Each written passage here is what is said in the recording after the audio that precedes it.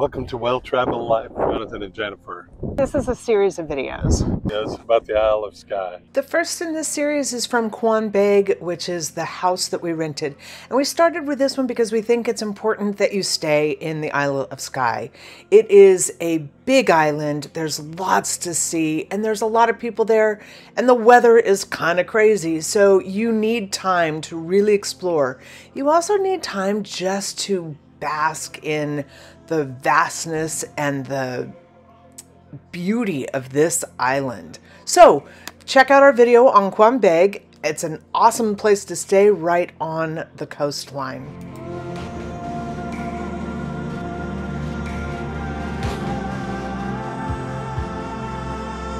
The next video in this series will take you from Portree up the coastline past Lake Fado and Lealt Falls to the old manor store.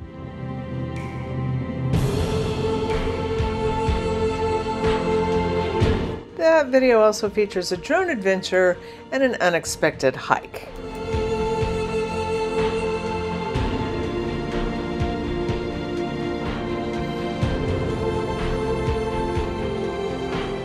Was with us for the entire time that we were in Skye, which was about a week, and we hired Wooly from Wooly's Tours and Taxi Services for a day of touring to get the most out of the island.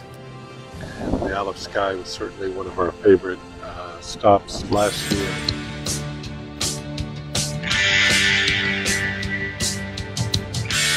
Our first video covered that area between Portree and the old manor store. In this one, we'll go north of that, and in the final one, we'll take the other side of the island. Each area includes places you've never heard of and the places everyone's heard of. In this video, we're going to cover Lealt Falls, Kilt Rock, Staffin and Staffing Island, the dinosaur prints at An Corran, and the Quiraing. Lealt Falls plunge 90 meters down into a really narrow gorge. It's a great starting place. Driving north from the old manor store, you'll come across Lealt Falls. Lealt Falls is more than just a rushing waterfall, which is even more rushing after rain. It comes from the Lealt River, and it's this divided gorge. In fact, Lealt means the divided burn, or burn with one high bank. So the falls are actually cutting through this gorge. And this is an area that was mined for diatomite, which is like chalk. And it was a thriving business area when that mining was going on. Inland, there is a town, and you can take a hike to go see that. And you'll find remnants of the railroad that would bring the diatomite back out to the sea where it was shipped. There was a couple of diatomite digging areas in Staffin. From 1900 to 1960, you really have this huge industry that was taking place. Although today it's going to look exceptionally barren to you, except for this waterfall and all of the people that are there to see the waterfall. You will not be alone when you come to any of the major sites in Isle of Skye. So you just need to plan to share that experience with a whole bunch of people from around the world that you're going to come to know and appreciate. You can hike down to the bottom of the falls. Just be very careful after heavy rains. It can be really slippery and muddy.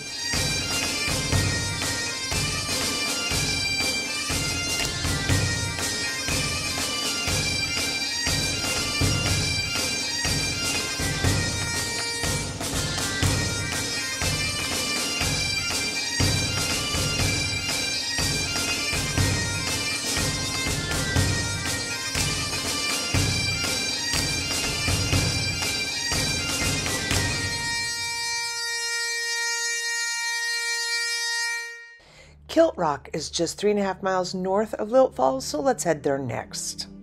Staffin is known for its dinosaur tracks, and Quiraing, the Gaelic name for the rock with the kilt-like appearance, is Kilt Rock. In 1982, at Brothers Point, a footprint of an ornithopod was discovered. Kilt Rock is one of the most popular tourist attractions on the Isle of Skye. There are both bus stops and parking spaces near the rock. It's fully accessible, so you can get out and see it relatively easy. There has been some concern about landslides and rock falling, so do check the conditions before you go out there. If you need public toilets just 2 miles north of it at the Staffin Community Center, you can get public restrooms. So when you come to Kilt Rock, I want you to do it in this order. Stand in the parking lot facing the ocean and check the area to the right first. You're gonna see these magnificent cliffs. They're just striking. And these big rock formations down below. Go there first. Then when you've gotten your pictures there, go ahead, turn your head around to the left, and you're gonna see more. You're gonna see more than Kilt Rock. It's not just these striated basal columns, which are very cool. There's a waterfall right there. Shh. Kilt Rock is essentially a 90-meter or a 295-foot cliff. It's named for its resemblance to a Scottish kilt. Columns are sea-weathered, and part of that kilt-like look is that they can appear to be tartan in color. It offers stunning natural beauty and a glimpse into the geological history of the region. It's made up of basalt columns that have been formed by volcanic activity over millions of years, and they're stacked on top of each other. So it creates this striking visual effect. It is part of an outdoor museum and offers views of the sea. There are waterfalls and the skyline of Portree. From the cliff, you can look out for seabirds. You'll see golden eagles and white-tailed eagles, and in the summer you may even see dolphins and other marine mammals. Strong winds have the ability to cause these haunting, beautiful sounds right up around the lookout point.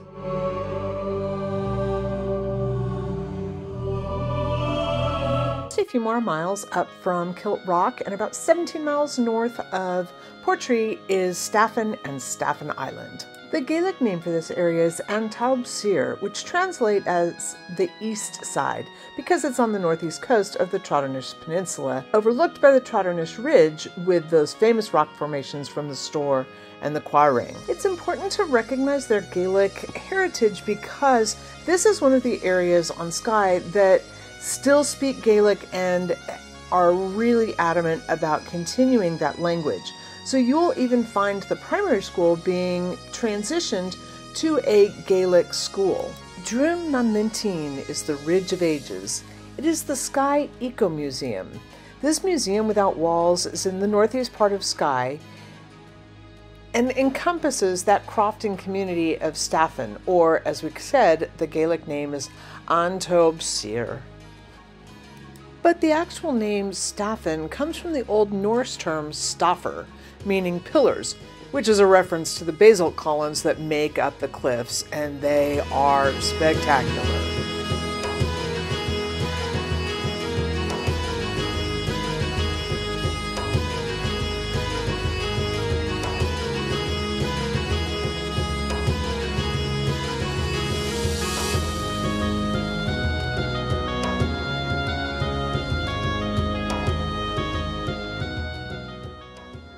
You'll want to exit the main road and head down towards the slipway, and there is free parking on the side of the road that you can access to get to the beach of An Corran.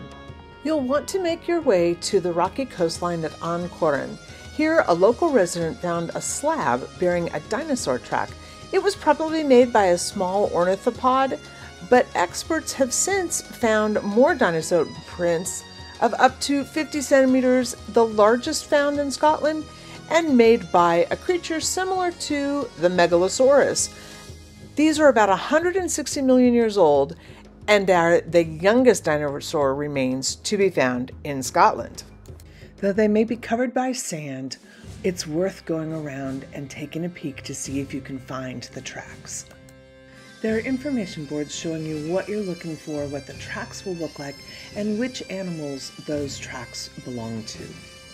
About the third or fourth rock, big rock in, that's where the dinosaur footprint is.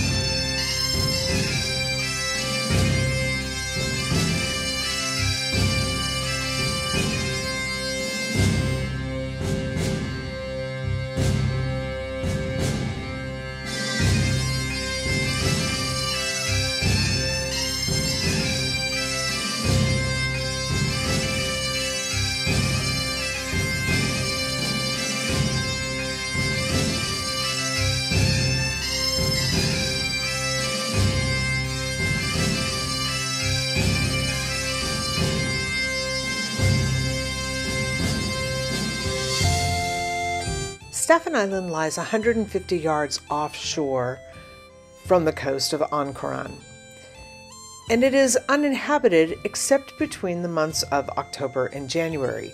And during that time, Ian MacDonald takes his herd of cattle and swims them across the shore during the lowest tide in October and the lowest tide in January, so that they can graze on fresh farmland.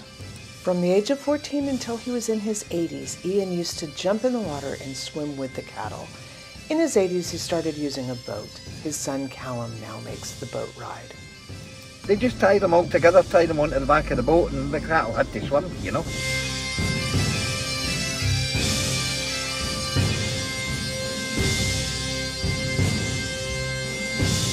The Quiraing is perhaps the piece de resistance on the Isle of Skye. Don't miss this. It takes the form of a craterous hollow surrounded by a high rampart of rock, but this isn't exactly all that it is. Quiraing, meaning rounded fold in Old Norse, was formed from a landslide and is one of the most stunning, otherworldly landscapes on the island. The Trotternish Ridge was formed by a massive landslide, and that created these high cliffs, these hidden plateaus, and these huge pinnacles of rock. There's a 7-kilometer loop walk that has a designated trail that will take you up through the prison and the rock pinnacles to the cliff face, around to the hidden plateau that can't be seen from below, and then back to the parking lot. It is going to take at least 2 hours, and that's without stops, and there are some difficult scrambles and some stiles, and is definitely a walk you only want to take in good weather because of the steep slopes and the muddy trails in the rain or high winds. It would be dangerous if you didn't have good visibility and sure footholds. There's a single track road that connects Staffin with Uig over on the other side of this peninsula. The car park for the Quiraing is up at the top where those two roads meet. There's space for quite a few cars, but it gets really crowded, especially during the summer months.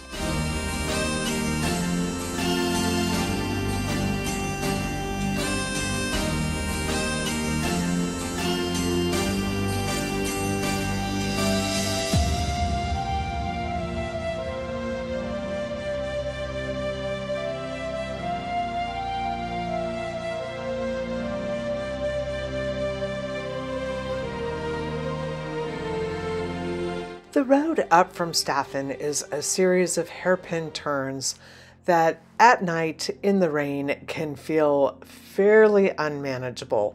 This is when we were so glad we had a driver with us. It isn't just other cars, it isn't the trucks, the buses, the campers, it's everything else that's on the road. We went back to the Quiraing on our own, but we did it by going up through Uig and over, and then coming back again through Uig and not doing the Staffin side a second time. And the road back down to Uig on the other side is no wider, but it did feel that the hairpin turns weren't quite as dangerous. But anytime you're on a single track road with lots of turns and steep slopes and a variety of different vehicles, people, and animals on the road, you really do need to be careful. It has to be the focus on the driving, not the views. We were so lucky to have Jonathan as our driver.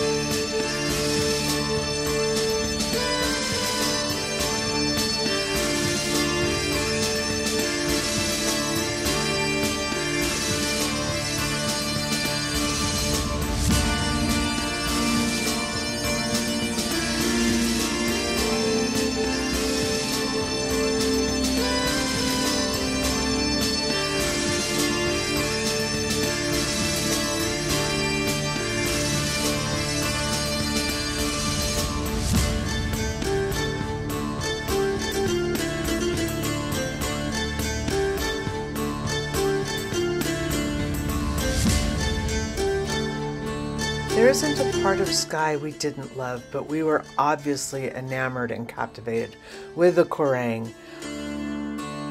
I think this is the place where not only did we want to hike, we wanted to camp, we wanted to stay. There's so much to see, whether it's sunny days or cloudy, rainy days. It is just spectacular at every turn, in every direction. It was beautiful. Join us as we move on to a different part of the Isle of Skye in our next video, featuring whiskey castles and beaches.